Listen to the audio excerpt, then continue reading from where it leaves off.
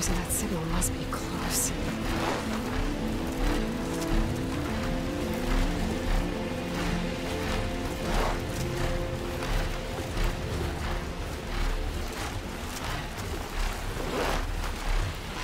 Startling one. Land.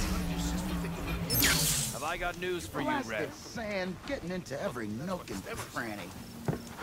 Everything okay there, Porgif?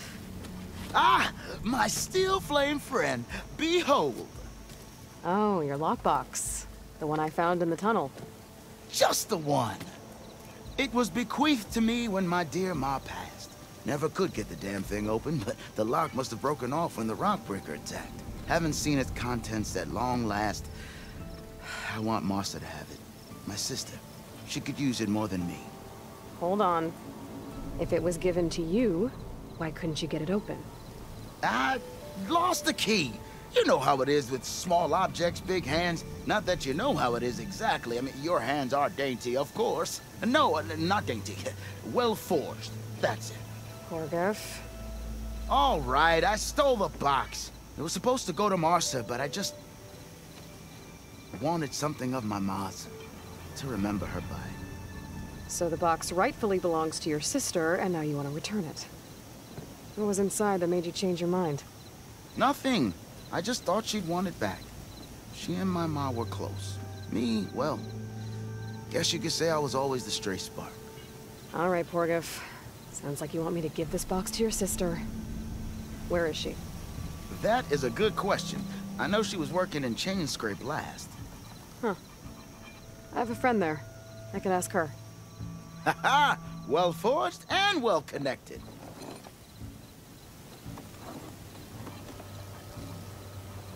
If I'm in the area, I will try to find your sister.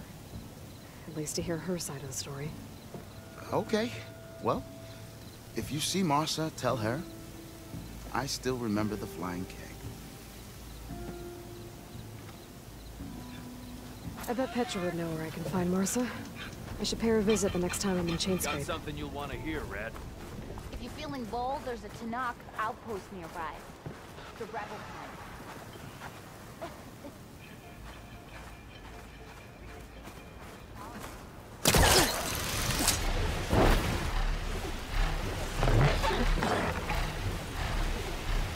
Aloy, it's Kotalo. I've heard the arena is still closed following the coolant. Something about a problem with the ballista. Perhaps you could help. Machine fights provide good training for our soldiers. And for you too, if you're interested. I'm sure it would be a spectacle. There are considerable rewards to mark your victories. I'll see what I can do next time I'm at the Grove.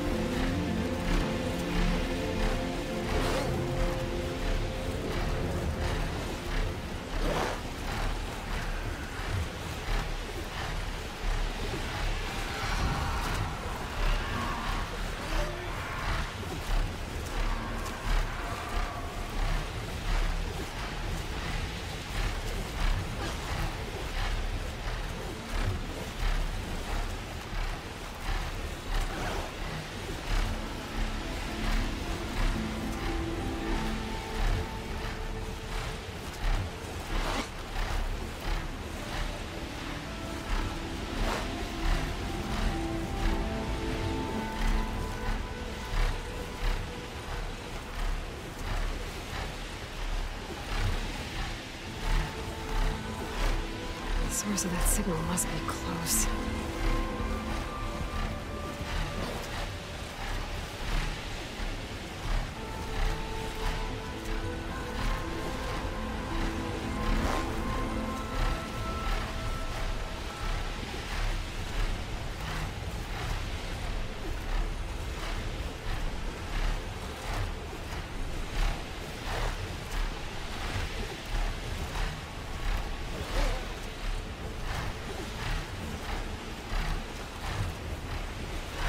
I'm flying up here. Better go lower.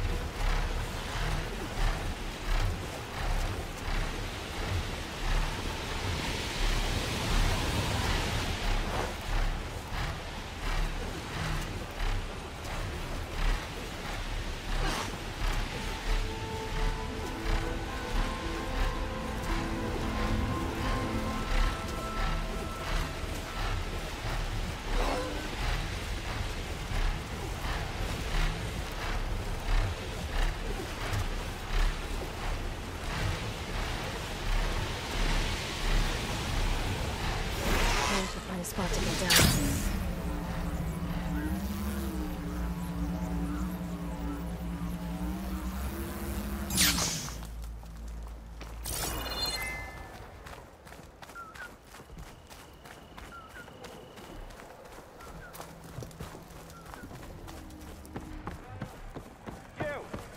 I know you see me. Wait up! I regret everything. Well, look who's back. No one wants to play strike. Making No? sparks fly out Anyway. there. How are the refugees doing? They keep to themselves mostly, but they have food and shelter. Some even found work around town. Good thinking, giving them that Stormbird heart. I'm glad it helped. I hope they can get back on their feet. I'll keep checking up on them. Then they'll be just fine.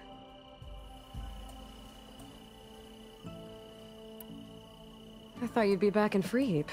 Well, after the big battle at Meridian, I went back, but realized it was running smooth. Didn't need me. Heard about the rebuilding out at Barren Light. Figured they could use another hammer. And thanks to your handiwork, I got my hands full getting this place into shape. I guess you found the right place. Guess I did. Has Tolland been giving the refugees any trouble? Nah. His shop got closed down not long after Ulvin got the boot. So, he cleared out of town. Took his goons with him, too. Good riddance, I say. The concession decree Ulvin wanted, what was it exactly? And how would it have helped him? Big old pig diddle, that's what. A writ that would have put all Osram claims in the Daunt under Osram law, even though they're on Karja land.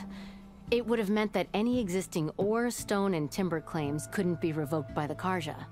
No more risk, no more hesitation for investors backing the claim to pour in the shards and expand their business. And since Ulvin had a stake in all those claims, it would have made him richer than a scrapper in a junk heap.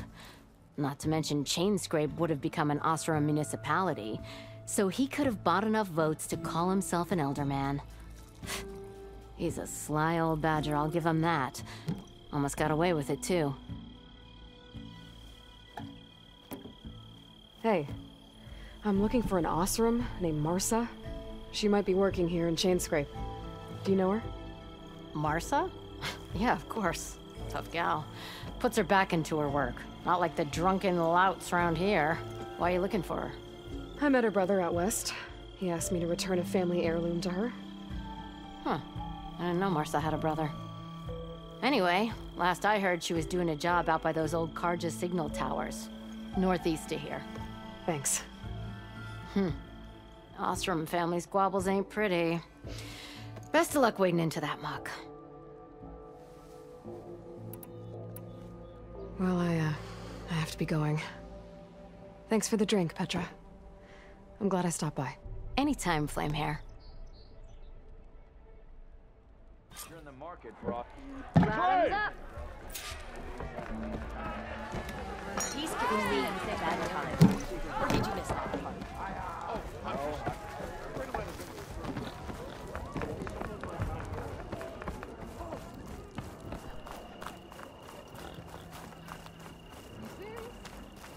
Flying machine? That's what I... You hear about that stubborn Ostrom troop? I joined them if I could. If you're interested, there's an Ostrom close by offering salvage contracts.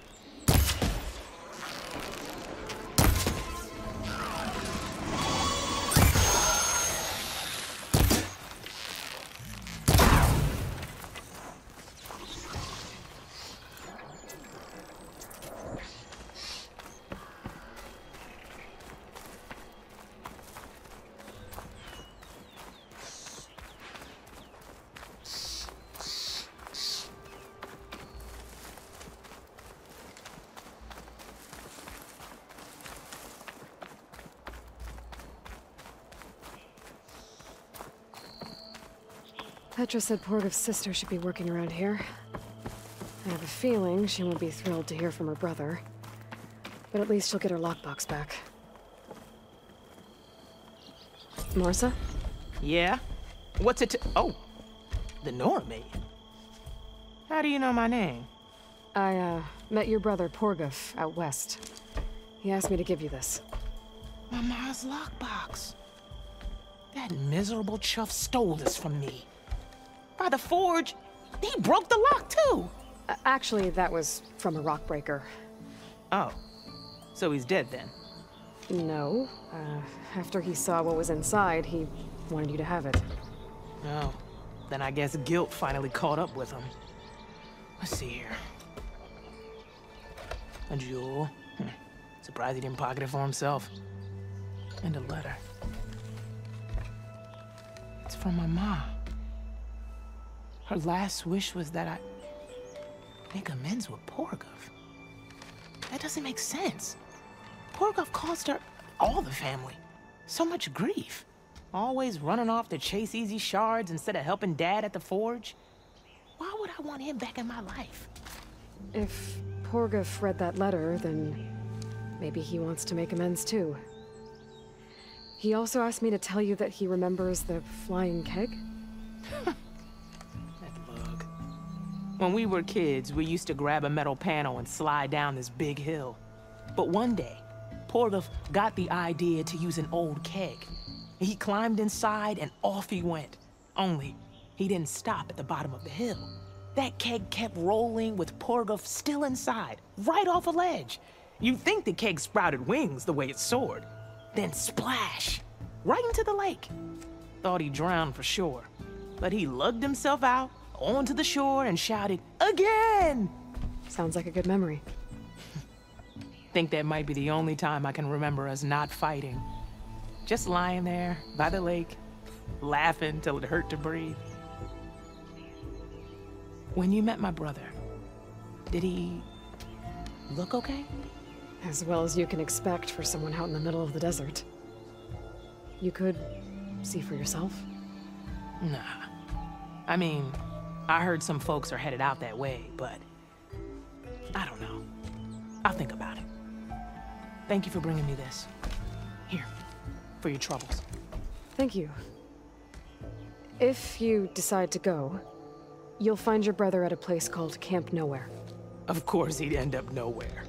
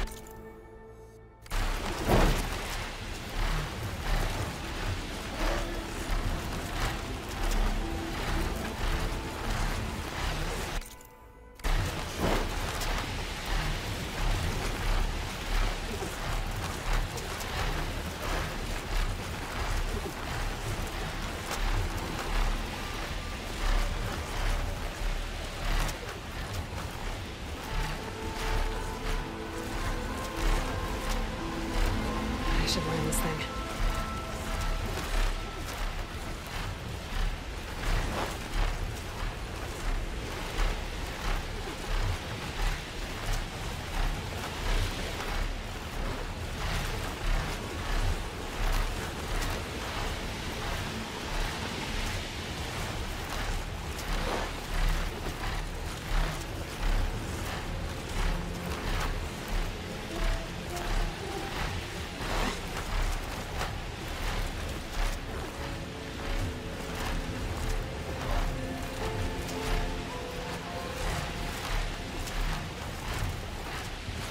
The source of that signal must be close.